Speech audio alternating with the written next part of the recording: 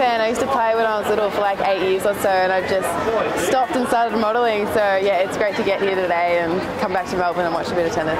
I love tennis fashion and the nice little A-line dresses, and like you see the girls wearing like the big earrings. I don't know how they do it, but yeah, they always look great. I saw Maria Sharapova play, and she had a really nice white green dress and little cute green undies. I was like, that's pretty cute, and yeah, she looked gorgeous. I think you've got to be definitely comfortable. I'd always go for the nice little tight white dresses. I think they're always cute. I'm a big fan of the Lacoste brand. I wouldn't mind having those, but yeah, no, I'm a big fan of the white and just looking streamlined and comfortable.